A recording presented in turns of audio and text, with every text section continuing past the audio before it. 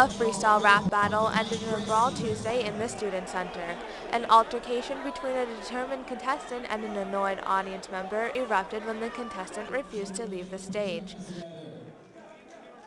Audience members swarmed around the men who had to be physically held back from each other.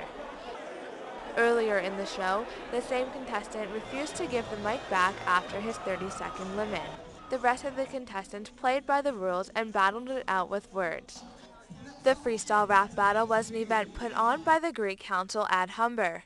Greek Council member Hima Drula says the idea for the freestyle event was influenced by the amount of rappers at Humber. Big culture, everyone is involved in it, so we decided it'd be a really good way to get a lot of people involved just for student life.